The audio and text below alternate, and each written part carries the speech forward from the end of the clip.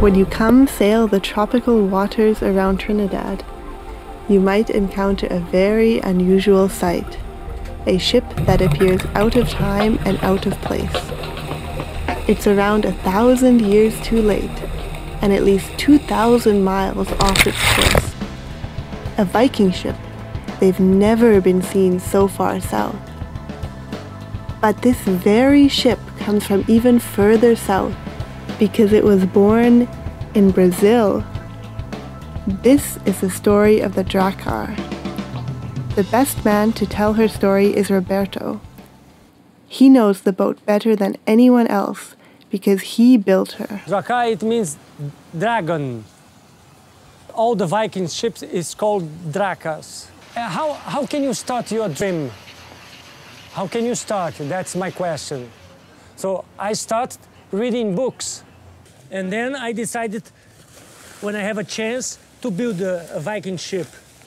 I did it in 3 years and a half. It was quite fast compared to the people that normally build a boat. But I have some people to help me. So I built the boat in Brazil and on Bahia and the little town that's called Camamu. My boat is 76 feet, almost 24 meters. I get the plans in on the Norwegian museum. It was a long time ago. Now you can find it on the internet. Unlike modern sailing boats that have a lot of labor-saving gadgets, the Drakar requires a minimum of 4 people on board for sailing operation. The boat has neither an autopilot nor winches, so one person must permanently steer, and all sail maneuvers have to be performed with sheer manpower. With the heyday of the old Vikings past, these days it is difficult to find a crew for such a strenuous adventure, so able-bodied crew is always welcome. Roberto made a new, bigger sail, and he wants to try it out.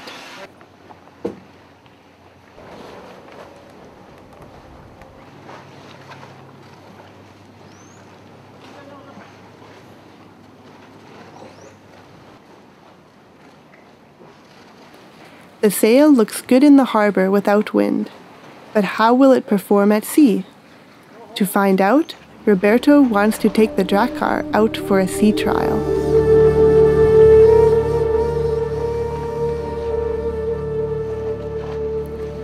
The next morning, the dragon is ready to leave its lair.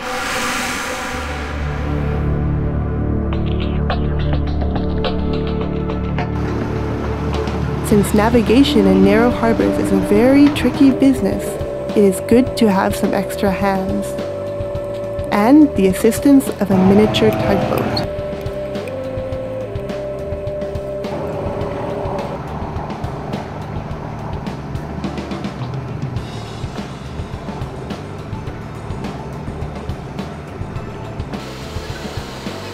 Roberto expertly steers the Drakar out of the harbor to the open sea. Now the time has come for the dragon to spread its wings, in the form of an 8 by 8 meter square sail. With combined efforts, the sail gets hoisted up the mast. One person has to pull the sail up, while 2 climb the mast to make sure that it doesn't get entangled along the way.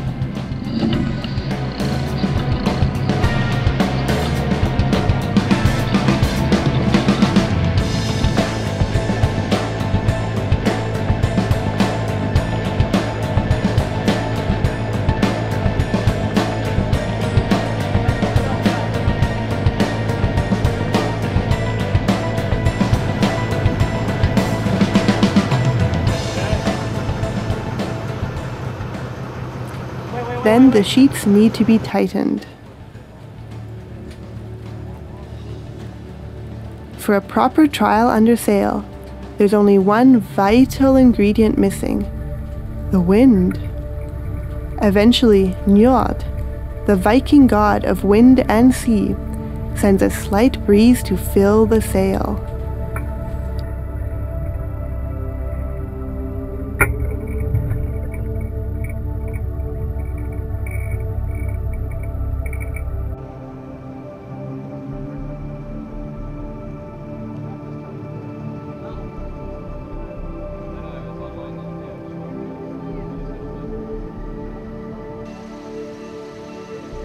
Slowly, the dragon picks up speed. 2.4. 2.5. It's faster than pushing below, eh? 2.93. That's real speed.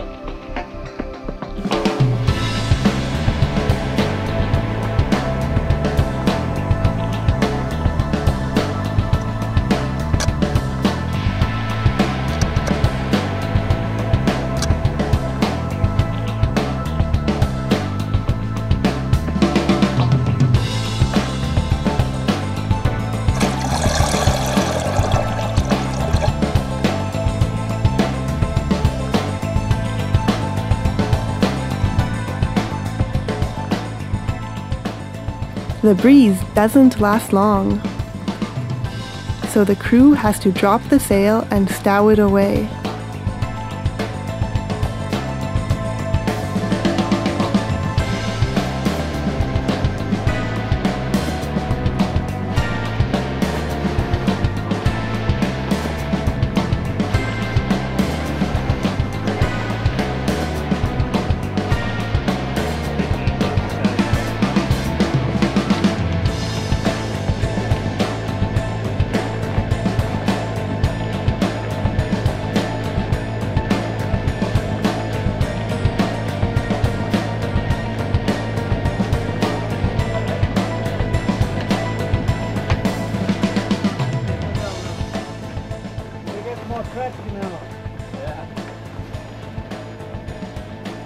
Unlike historical Viking ships that relied completely on wind and human power, the Drakar can fall back onto two powerful engines.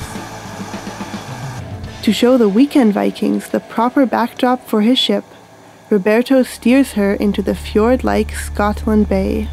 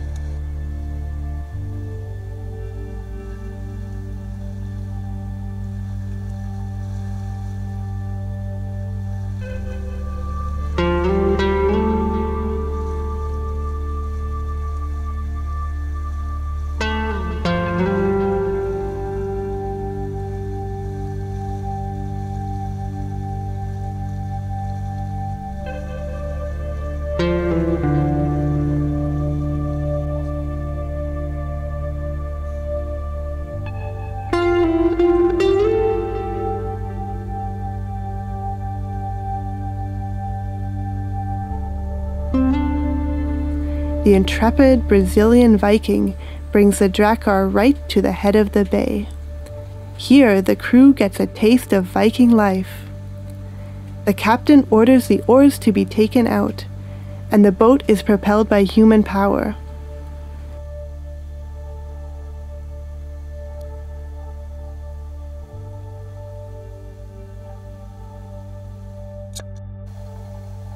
But it looks easier than it is, so the captain grabs an oar himself. With 4 people at the oars, the 40-ton ship reaches about 1 knot. For higher speeds, the Drakar needs some extra crew. Roberto is satisfied with the results of the sea trial and is 1 step closer to reaching his big goal. I'm happy now on this moment, but I need to work to complete my dream is to arrive in Scandinavian countries by North Sea. If I have a chance, I'll go there.